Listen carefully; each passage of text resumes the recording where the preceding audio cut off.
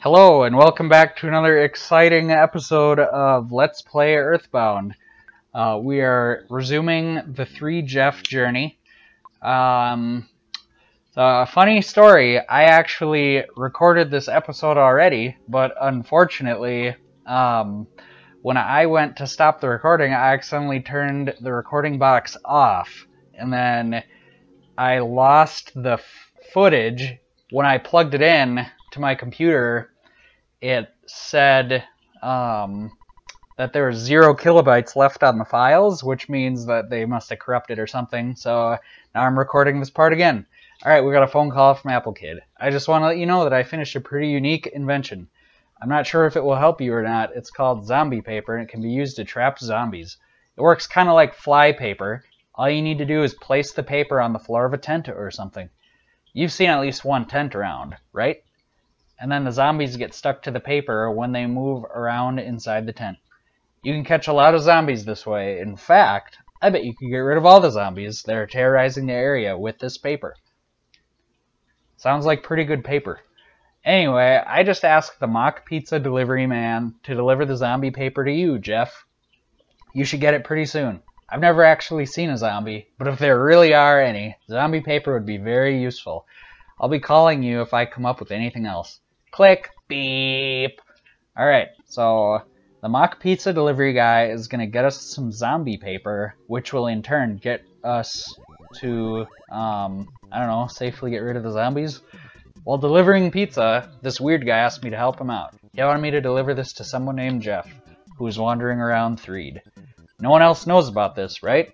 Let's just pretend that you're Jeff, and I'll give this to you. Oh, hello, Jeff. Just go along with me on this one, okay? I made the decision that you're Jeff, no matter what. Okay, so we got some zombie paper. That's right, Jeff. Wink, wink. I've done my duty and given you Apple Kid's thingamajig. Well, goodbye. Alright, so, that guy's a snappy dresser, but he seems a little, I don't know, sketchy. He doesn't seem like he's very good at his job. He just gives the stuff to whoever.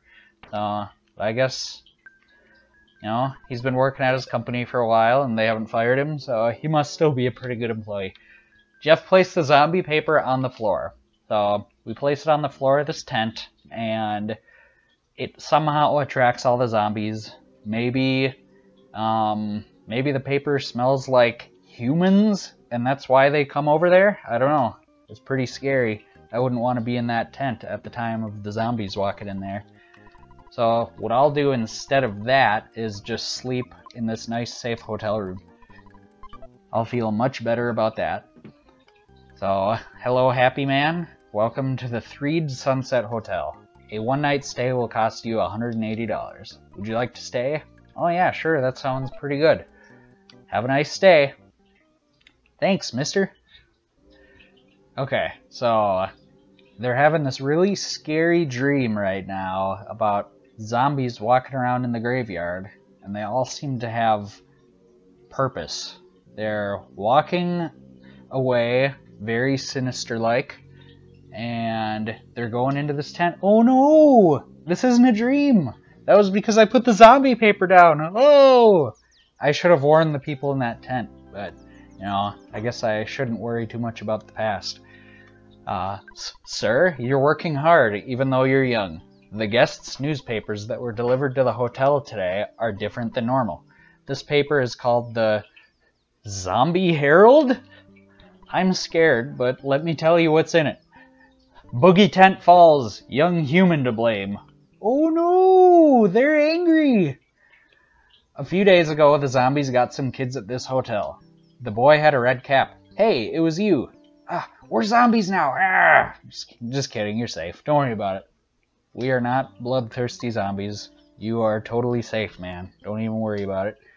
So, since we got rid of the zombies, why don't we go take a peek in the tent and see what's going on? We did it. Did you look in the tent?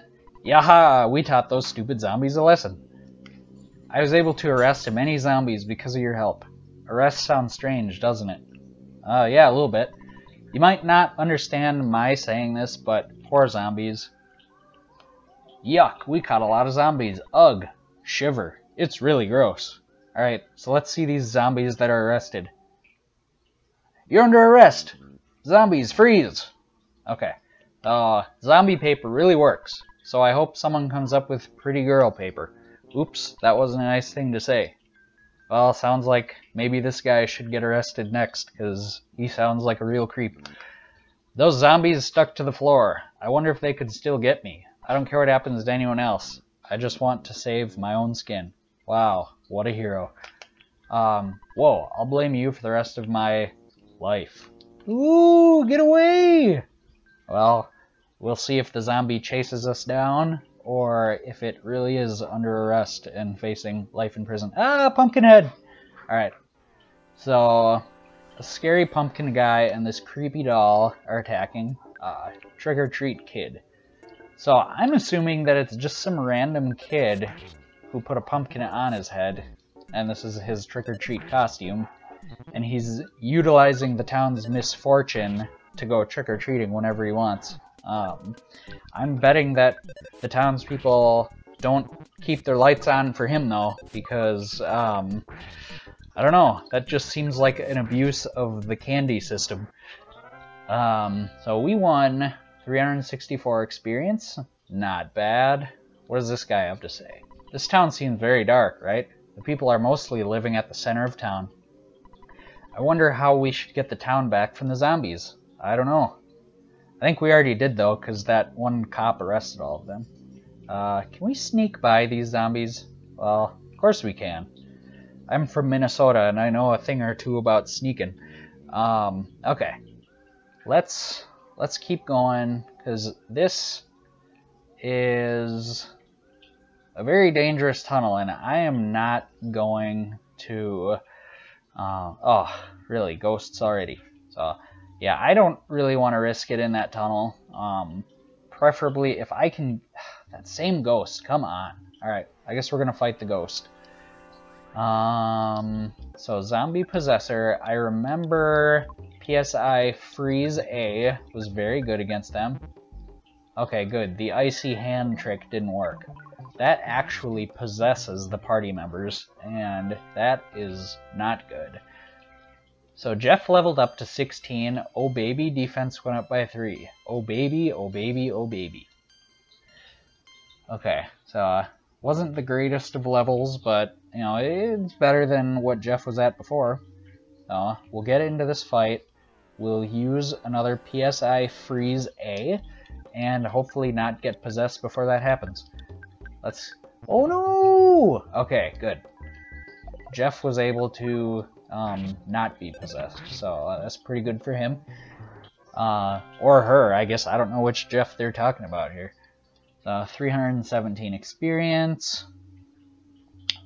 I had a very narrow escape in this room in the previous...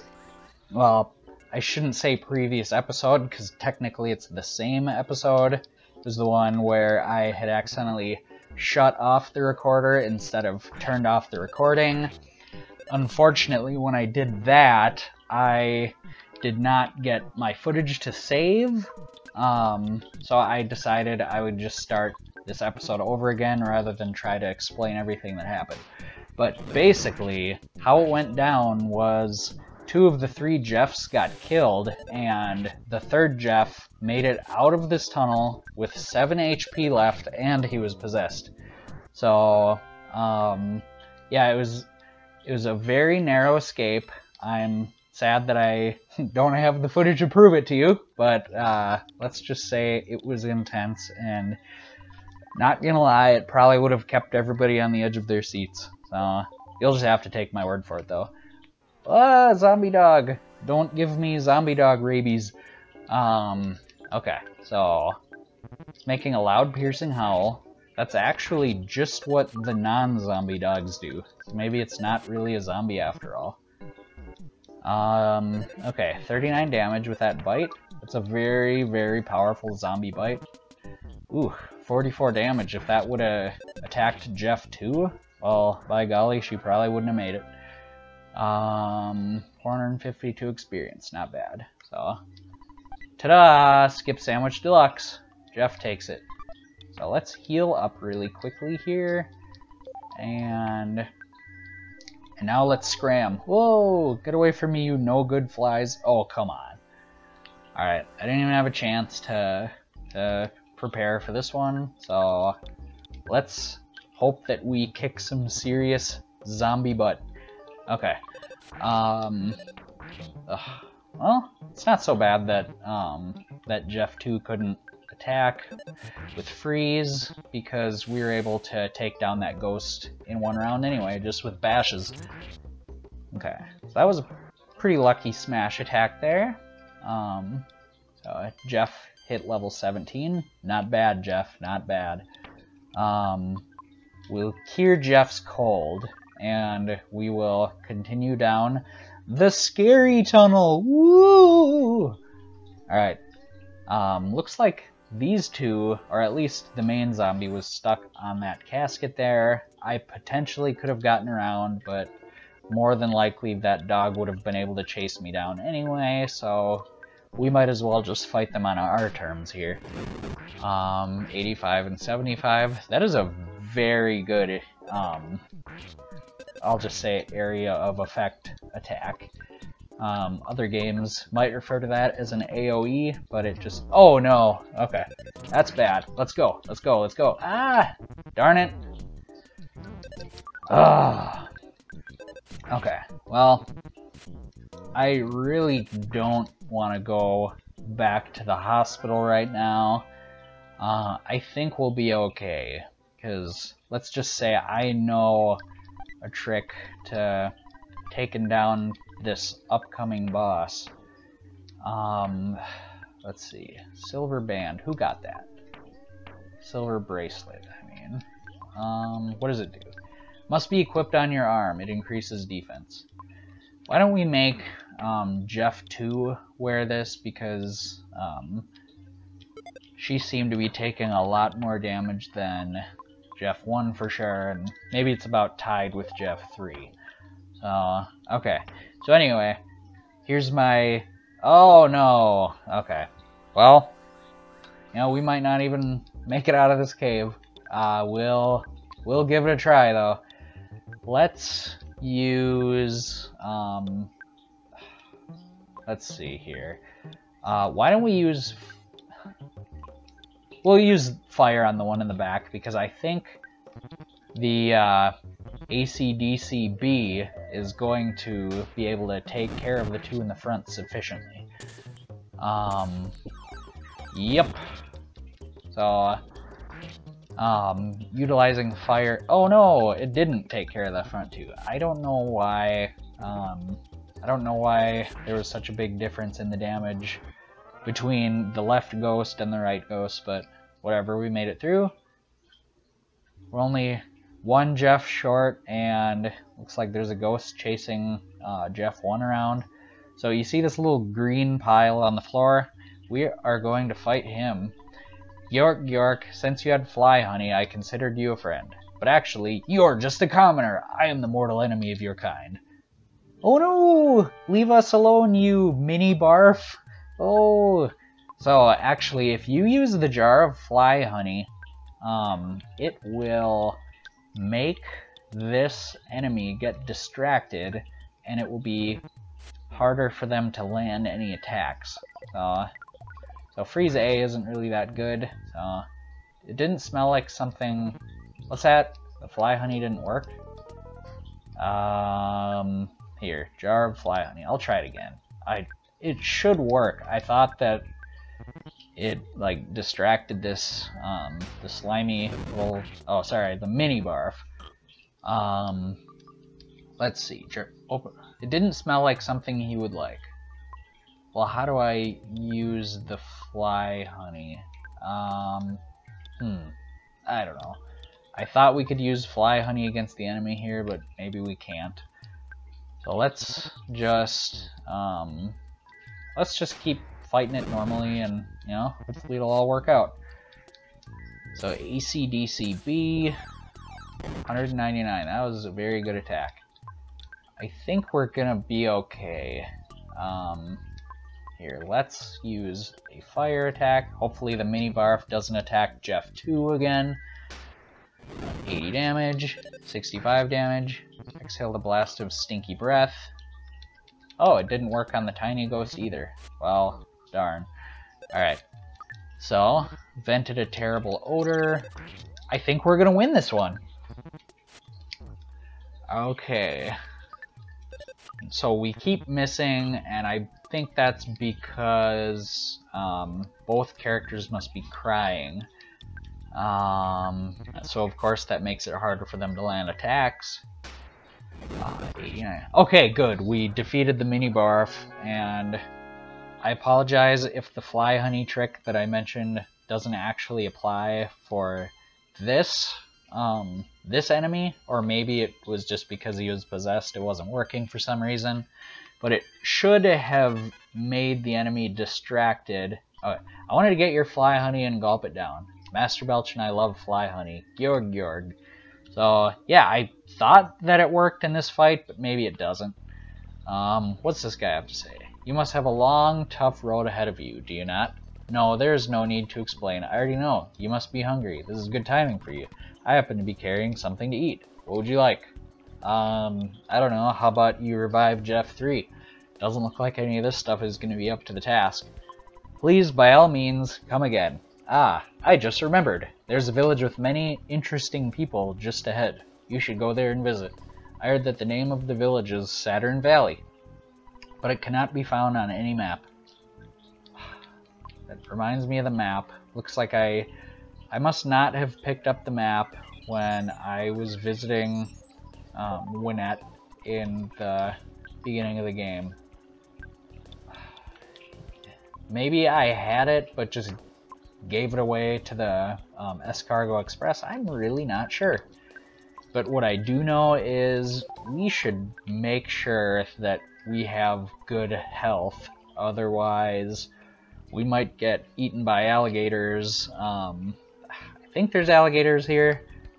Okay, there's a bomb inside that present. That's a really weird place for somebody to just leave a bomb lying around. But I guess if we get attacked by some rabid wild animals, then, you know, we'll be safe. Okay, yep, so there's an alligator right there. And a zombie. 13, so I don't quite have enough for AC/DC-B, but I could use AC/DC-A if I need to. A farm zombie. Let's use Fire A. That's fine. So luckily these tiny ghosts that have Jeff 1 possessed don't really deal that much damage to your party. Maybe it does more damage later on in the game, or maybe solidifying the body is really what makes them dangerous, because that makes it so you cannot attack that turn. 350 experience, not bad. Okay, and let's just run right by that alligator. I don't want to risk it. This was kind of a tough trek going between Threed and Saturn Valley, so I should probably not get too arrogant thinking that nothing bad is going to happen. So, the violent roach is knitting its brow right now. Looks like that's going to keep it occupied. Oh, I like how it's shaking its fist at me. It's so violent. Oh, violent roaches. You gotta be careful around them. Luckily we tamed it though, so I don't think it's gonna be bothering anybody else. Level 20 for Jeff. Not bad. Ooh, 8 HP, 10 PP. That is very, very useful. Because Jeff B just really does not have much durability. We get a bottle rocket. Jeff takes it, so that's helpful. This tunnel should be pretty short. Okay, I'm not sure if there's any other rooms in the tunnel after this one. Oh, good, we made it. So we made it to Saturn Valley, and we only have one dead Jeff at the end of this episode. So that, you know, seems to be just kind of how it goes lately. I know I've had a couple other episodes with a dead Jeff as well, so we'll make sure to get Jeff patched up, and we'll see if the Saturns can take care of this ghost problem as well. We'll do all that on the next episode. Thank you for tuning in, and if you enjoyed this, please check out the next episode too. Thank you.